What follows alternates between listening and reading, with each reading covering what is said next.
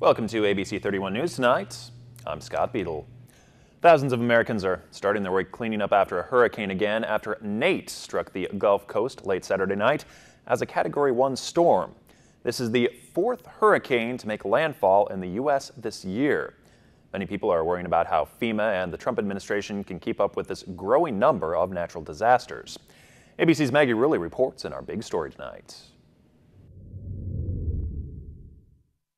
Nate came in fast, slamming into the Gulf Coast as a Category 1 hurricane, making landfall twice, first in Louisiana, then a second time in Biloxi, Mississippi. Heavy rains and storm surge battered the coast, flooding many casinos in Biloxi, Mississippi. Water still coming up. Filling up parking lots with 5 feet of seawater that cars left behind tossed like toys. Churning up a water spout off the coast of Alabama. Just as quickly as it hit, the storm moved on, traveling north and quickly downgrading to a tropical depression, but still bringing more rain and even destructive tornadoes in the Carolinas. He got trapped under the roof, just overwhelming. It's very scary. It was the hardest thing I've seen in my life. Nate's only the latest in a string of destructive and deadly hurricanes to hit the U.S. this year. The administrator of FEMA saying the nonstop onslaught of rough weather has been a challenge. Nearly 85% of my entire agency is deployed right now. We're still working massive issues in Harvey, Irma, as well as the issues in Puerto Rico and the Virgin Islands, and now this one. Some local officials are criticizing FEMA and the Trump administration for not doing enough, notably the mayor of San Juan, Puerto Rico. But FEMA Administrator Brock Lawson doesn't seem fazed. We filtered out the mayor a long time ago. We don't have time for the political noise. Thankfully, scenes like this one are not that common along the Gulf Coast. The mayor here in Biloxi says his city survived because they prepared after Katrina and they prepared for Nate. Maggie Rulli, ABC News, Biloxi, Mississippi. The Cenla Chamber of Commerce's new campaign, Come Together Locally, is working toward encouraging residents to eat, shop, and do business with local establishments.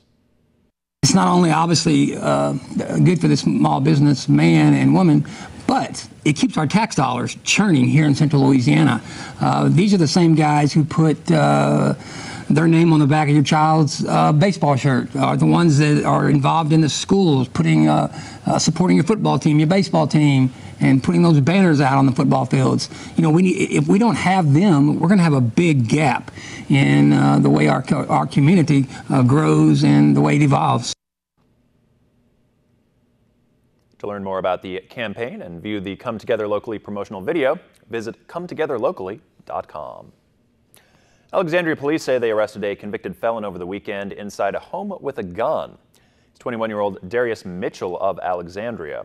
Police said they found him asleep on the couch in a home on Eastwood Drive and learned he was not supposed to be there. He's charged with resisting arrest by false information and illegal possession of a handgun. This past Saturday, Cenla residents went the extra mile to race for a cure. The Susan G. Komen Race for a Cure event takes place every October to raise awareness for breast cancer. Thousands of runners, joggers, and walkers take to the streets to race and honor survivors and those still fighting the disease. It's walking. It's just an honorary thing to do, and it also helps raise money for the area, the local area here for breast cancer, to help with diagnosis, to help survivors get to their trips and get to their chemo treatments. It's very important. It's more or less a fundraiser type thing, and to participate is just a wonderful feeling. That race raised more than $1,000. To make an impact of your own, you can donate by visiting info-komen.org. Well, storm chances are sticking around, along with some more heat and humidity. Meteorologist Kim Walker is here with a first look at our forecast. That's right about the heat and humidity. It did climb up to the 90s across the region, and with the humidity, it felt much warmer than that. There are a few showers and thunderstorms mainly to our east, but there is a slight chance that we could see some as we head into the evening hours, and then more chances of rain tomorrow ahead of a cold front that will be moving in. At 7 o'clock, look for readings around 72 degrees, partly cloudy skies, and then we're going to see a chance for a few thunderstorms by noon. Temperature readings will be around 85 degrees for your lunch shower. Our high will be once again around 90 degrees, and then by 5 o'clock we drop back down to around 87 degrees. But notice those winds will be shifting and coming from the northwest, an indication that that cold front will be moving in. We'll talk more about the cold front and the effects of it coming up in just a little bit. All right, thank you, Kim. The Greater Realtors Association and the Family Justice Center were pleased with their turnout for a fundraiser this weekend. The mission of the Family Justice Center of Central Louisiana is to stop family violence, make victims safe, hold batterers accountable, and provide long-term support for victims and children through coordinated services. Central Louisiana Realtors Association, we do many fundraisers throughout the year, and really just reach out to myself, Virginia Rochelle, anyone at the organization, and that's basically what we love to do. Even though we do sell real estate, we really do love to raise money for any organization in the community. If you're interested in how your organization can get involved, visit the Greater Central Louisiana Realtors Association Facebook page for more information. On September 30th, more than 125 runners met on the beach in Destin, Florida for the third Never Forget Run, hosted by the Andrew Weathers Memorial Foundation. That foundation is named in honor of Andrew Weathers, a Louisiana native who was killed in Afghanistan in 2014 at the age of 30.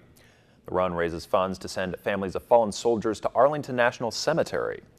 Since its beginning back in 2015, the foundation has raised more than $95,000 and sent 4 families on trips to Arlington to visit their loved ones' graves. Only one doctor brings health right to your home. Dr. Oz. Every day is a new chance for change, and everyone can start right now. With all new ways to feel, encouraged, inspired, hopeful, confident, proud, positive, special, feel better every day. Make an appointment with Dr. Oz. Check in for your daily checkup. Dr. Oz, airing weekdays at 11 on KLAX TV.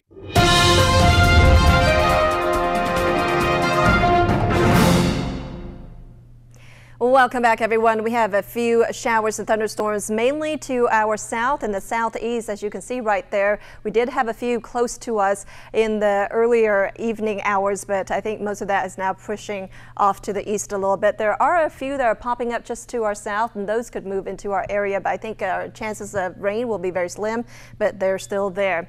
Our future radar is showing most of the rain will continue to press off to the east as they develop, and it looks like things will stay mainly dry for our area through the midnight hour or even into the overnight. So tomorrow morning we're going to start off with a little bit of patchy fog and then lots of sunshine during the day, and that will help to warm things up. But we are expecting the chances of rain to continue. So you notice around 9 o'clock some of these thunderstorms will be popping up, and that's because a cold front will come through, and then that will bring chances of rain to our area. So temperatures are still going to be hot, but they're not going to be quite as hot as they were today. So some patchy fog developing in the early morning hours, and then partly sunny. A few thunderstorms possible, especially in the afternoon. Mostly sunny and a little bit cooler on your Wednesday, and then sunny, and our warmth will return by the end of the week. Here's a look at your temperatures right now. 88 degrees in Alexandria, 87 in Lake Charles, Leesville checking in at 86 degrees. So temperatures still very mild out there.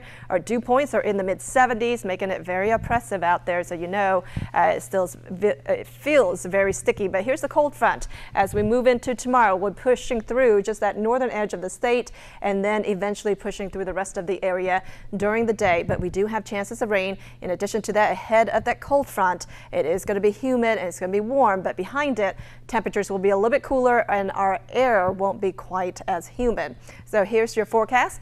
Temperatures tonight will drop down to around 72 degrees, partly cloudy skies with a chance maybe of a shower or two, but I think that's pretty much it. Tomorrow, there could be an afternoon thunderstorm.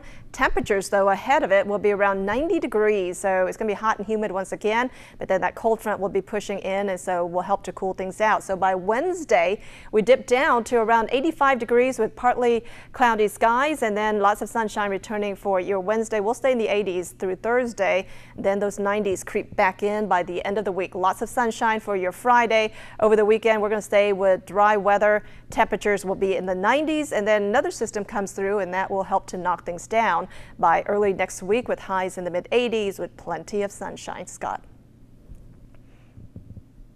Thank you, Kim. If you're a parent still wondering how to talk to your kids about the tragic events in Las Vegas last week, you're not alone. Pediatricians offer some helpful tips for that difficult conversation.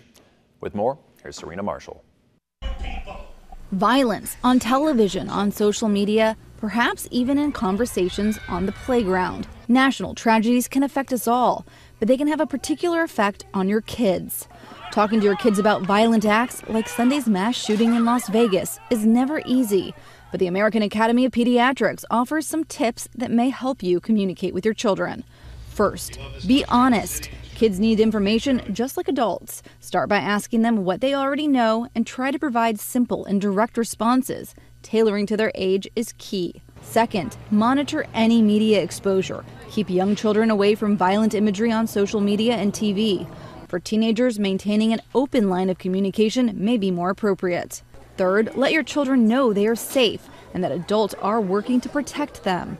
Remind them these events are rare. It's important to reassure and comfort them during times of crisis. It's also a good idea to continue these conversations over a period of time. And remember to leave a door open for your child to come back and discuss it later. Surgery to repair meniscus tears in the knee is one of the most unnecessary and overused medical treatments, according to the University of Maryland School of Medicine. Researchers published a list of tests and treatments that most patients can probably do without. It includes overtreatment of prostate cancer, overprescribing antibiotics, and cardiac imaging for low-risk patients with chest pain. A new study on kidney donations in the U.S. finds 20% of the organs cannot be used because of tissue damage.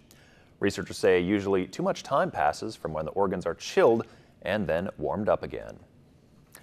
Coming up, NSU football coach Jay Thomas talks about that heartbreaking loss to Nichols. To you, it's just an old coat, but to an underprivileged child, it's a warmer winter. Please help us collect coats for kids before the cold months get here. You can drop off new or gently used coats at a location near you. All coats are cleaned and distributed right here in our community. The KLAX Coats for Kids Drive is sponsored by First Federal Bank, Southern Heritage Bank, Bank of Montgomery, Kramer Funeral Home, Take 5 Oil Change, South Park Cleaners, and LaSalle Printing and Office Supply. To the football field, where NSU is coming off yet another bitter defeat. That happened this weekend. The defense gave up the go-ahead touchdown with less than 4 minutes left, and the offense turned the ball over deep in Nichols territory to end the game, handing NSU another harsh loss. It does. It hurts a lot. It really does. I hurt for these kids and coaches. Worked really hard, and to lose it in that fashion, the way we lost it, played a great football game, and it's tough. It's tough to come up on the short end.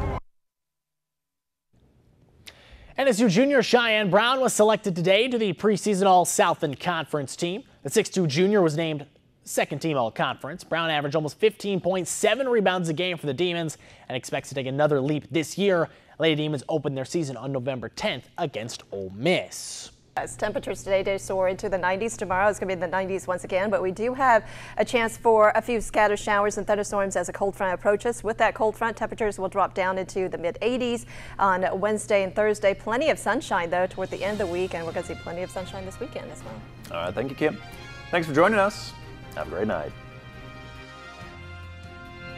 Stay connected with KLAX ABC31. Visit us online anytime. Get today's top stories and trending topics. Like us on Facebook. Follow us on Twitter. See our pics on Instagram. Watch us on YouTube. And make KLAXTV.com your home for local news and information.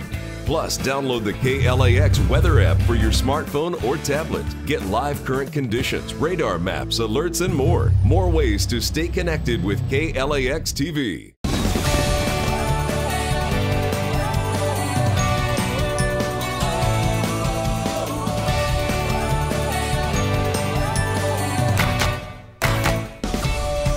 Wait, whoa! Oh, I can't get enough of this video. Right This Minute is TV's #1 daily viral video show. Right This Minute. Watch Right This Minute. Weekdays at 5 on KLAX TV.